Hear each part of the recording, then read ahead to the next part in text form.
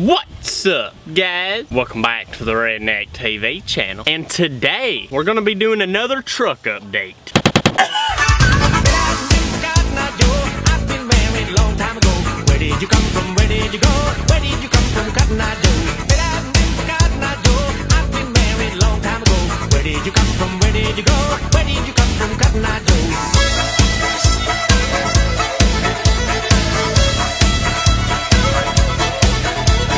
Y'all, before I start this video, I just want to say, make sure you go subscribe to American Snuff. Big shout out to him. He's a pretty cool dude and he makes pretty good videos. So yeah, show him some love. Let's try to get another higher end YouTube channel in the dipping community. Let's do it. Alright guys, I know I named this video I Almost Died, you know, because I'm a clickbaiting sack of fuck. But I'm going to save that story for the last because it is about my truck and it does kind of tie in with a truck update. So I'm going to save that story for the end. So no, this isn't 100% clickbait, you slimy asshole. But first, before we do anything on the Redneck TV channel, we got to freaking pack us a lip. We gotta take our retainer out. Yeah. Today we're dipping on Skull Straight. Leaving in the comments what you dipping on. And if you ain't got one then, pack one with me, y'all. Yeast infection.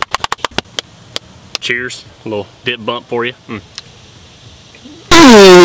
Feeler. Oh, but today we're spitting in the Keep It Fucking American Roadie. Sexy ass mud jug, probably one of my favorites. Has to be, it's my favorite roadie at least. So if you want one of these badass spittoons or any other mud jug on mudjug.com, feel free to use my promo code RNTV15. And also the clothing company KAAgear.com, you can use my promo code RNTV15 for 15% off over there as well. But the first thing I'm gonna show y'all on this truck update is where I dented my damn truck. First I'm going to tell y'all the story. What I did was I was driving, I was going to go fishing to my old fishing spot, but they have it blocked off because you know how people are these days. Once they find out something like a place, they're like, oh, this place is cool, but then little assholes trash it. They have sex, do drugs there, so they have to ruin it for everybody else. So the place got locked with a gate. But right beside the gate there was a four-wheeler trail that was like goes around it and it goes real down low and then there's rocks all around. You gotta climb a bunch of rocks to get past it. And I was like, well fuck, I'm in a daggum four-wheel drive red F-150, haha, I can make it. But instead of being smart, like investigating the area before I drive my nice truck through that rocky bullshit, that's what I should have done. I should have investigated the area before I drove through. I just was like, oh fucking hell, ran over a bunch of weeds, and you know what was in the weeds? Piece of damn iron rebar about that big around, and it was about waist high off the ground. And I was just driving and all of a sudden, boom, my truck just stops like that. I'm like, what the fuck's happening?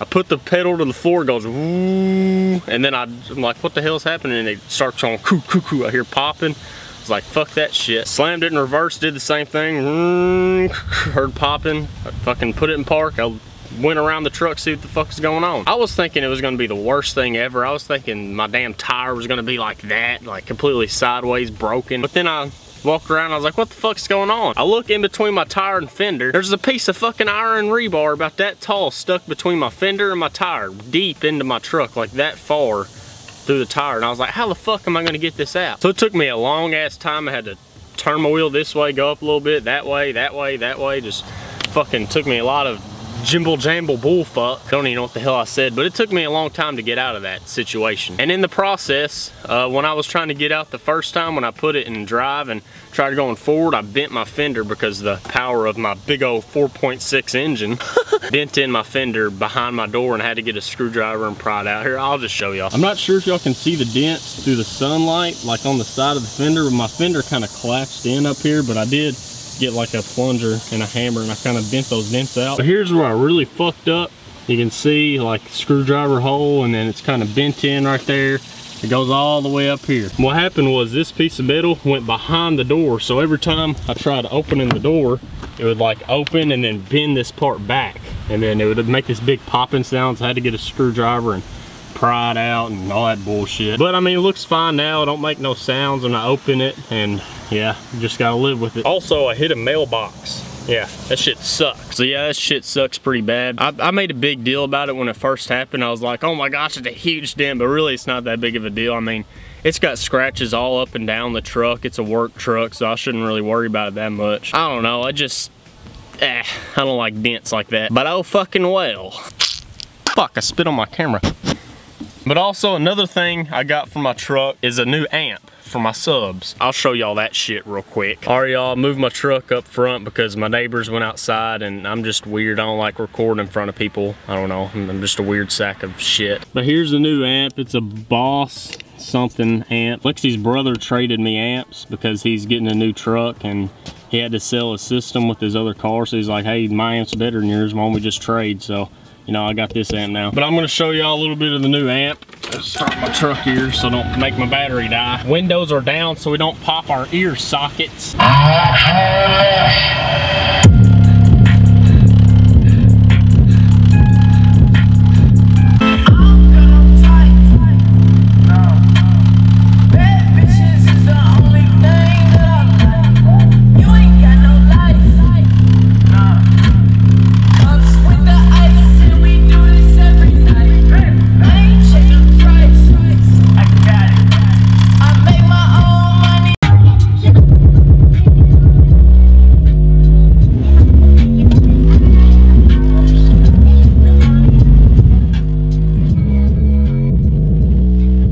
Alright, y'all, but this last one is going to be the story about me almost dying. I'm just going to tell y'all the story because there's really nothing to show about it except for the wire. I'll show y'all the wires after. But what happened was I was picking Lexi up from school and I whip up at her house, right? And then in her windows, I see the reflection of my truck and my light bar's on. I was like, what the hell? So I grabbed my little remote and I'm clicking it on and off. The buttons aren't showing up. I'm like, what the fuck's going on? Maybe this button went bad. Kept trying to turn it off. It wouldn't turn off. I even got this little thing, tried to change the colors. Colors wouldn't change. So when I parked it, I popped my hood to see if the wires are messed up or something. And then I see smoke rising out of my hood. I'm like, what the fuck's going on? And I smelled this awful smell. I didn't know what the smell was. Didn't know what it was coming from. I was like, fuck. So I pop the hood. I look under it and just smoke rising everywhere. I'm like, what is this shit? So I walk away from my truck for a second. And I don't even remember what I was doing. And Lexi screams, it's on fire! I was like, what the fuck's on fire? She said, your truck's on fire! So then I fucking run to my truck. I look at it. There's just a flame just coming off my light bar wire.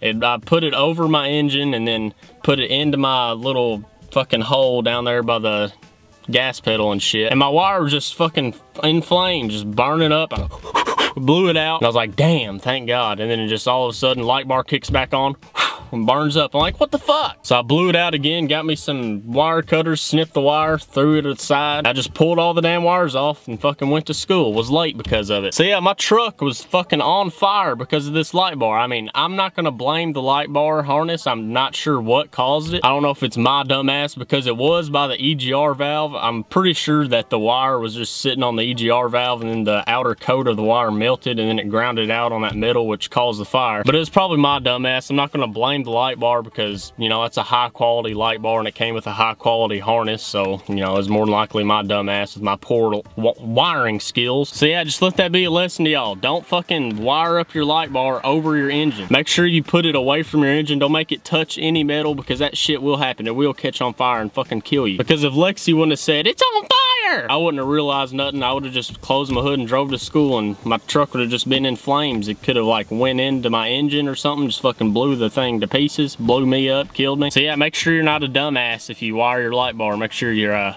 pretty good at wiring. Same thing for subs, any wires, you know, make sure. Yeah, but I'm gonna show y'all right quick. The wire was hanging over here and it was touching this EGR valve right here. And I'm pretty sure it like grounded out right here on this metal and that's what caused the fire. There's the wire hanging down there. I'm not sure if you can see it or not, but where I cut it right there. So yeah, if you're gonna wire something, make sure you do something like this. Make sure it's not touching the engine like I did with my subs. All safe and bullshit. But yeah, y'all, that's the end of today's, oh fuck. But yeah, y'all, that's, fucker, stay. I need a fucking Joby tripod. Are you fucking serious? But yeah, y'all, that's the end of today's video. It's just a little truck update, all the new shit that I've done to my truck since I've had a last truck update. Yep. So yeah, if you enjoyed this video, make sure you give me a big thumbs up. Our long-term goal for every video, 1,000 likes. I should have hit 1,000 likes. Try to hit 1,000 likes on this video.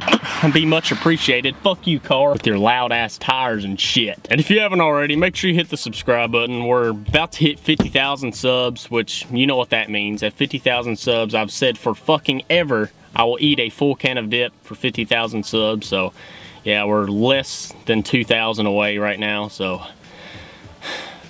fuck. Oh yeah, I almost forgot. If y'all want a video on me installing this taillight thingy, it's a taillight strip. It goes under your taillight and it's like a brake light. It's just a little strip of lights and it's like sticky. You stick it under there and it's like a brake light. So if y'all want a video of me installing that, just let me know and I'll do it. I'll try to get a promo code from that company because I'd like to get promo codes from every company just to save my fans money and shit. Just in case y'all want something that's on my truck, you know, I'll just, yeah, give me a promo code so you can save some money from it.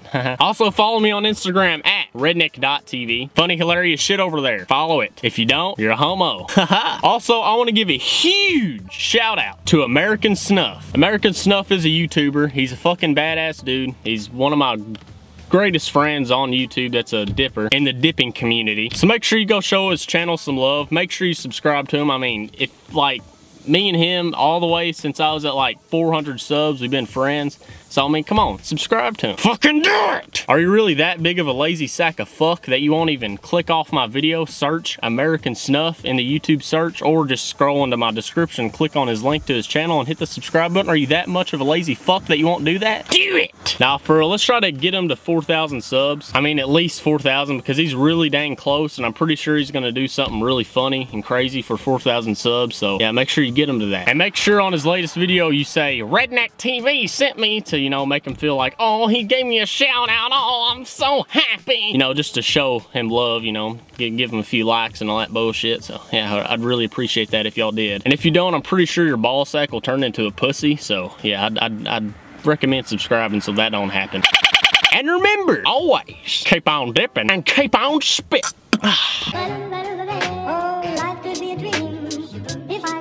Up in paradise up above, if you would tell me I'm the only one that you love, life could be a dream, sweetheart. Hello.